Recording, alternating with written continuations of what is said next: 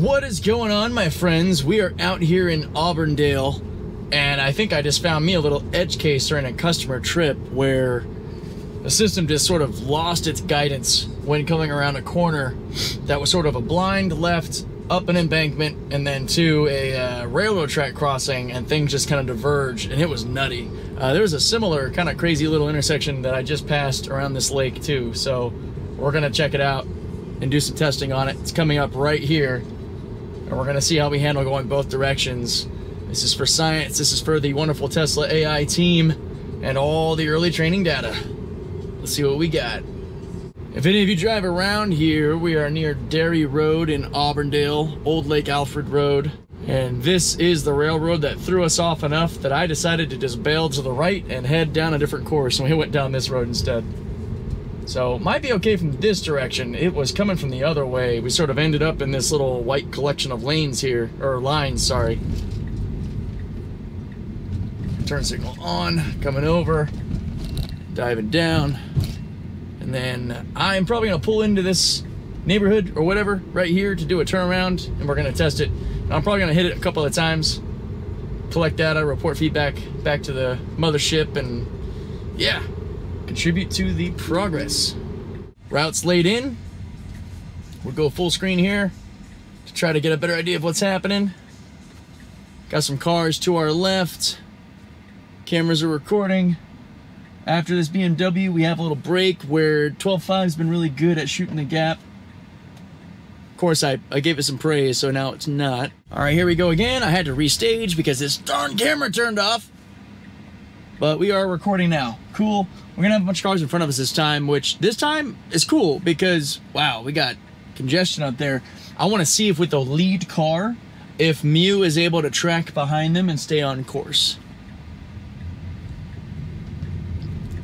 And guys, it's totally cool that this is happening. This is an early release build, a 12.5.4.1, and this is the point. I am trying to generate repeatable information for them to see. And I am going to actually kind of force it to stay on track this time because we need to sharp track around with these cars. And it's... Oh, it's doing it. It's doing it. Oh, a little sloppy. We kind of went over the lane a little bit there. I'm going to disengage the report. Snapshot going back. System managed to track with other vehicles, but verged from the lane, or veered from the lane. Okay, that was an improvement.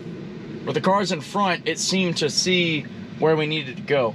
So, we're gonna hit it again. Now I've lost my front camera. Why? And it's not heating. It's not overheated. There's no warning for overheating. You know, I'm wondering if it's the stupid Quick app interfering or something. I'm gonna try something. I'm just gonna turn my phone off. All right, phone is off, and let's see if we have any on or off issues with the cameras. We're getting to our turnaround spot to run this again. Again, if any of you want to try this out in your own car, especially if you're on a different build than me, I'm on 12.5.4.1, not 12.5.4 like the rest of you are, and also not 12.5.5 like the Cybertruck owners. And I am in Auburndale, and this is Old Dairy Road and Lake Alfred Road. This portion here leading up to the turn is Dairy Road, so we're gonna go ahead and activate.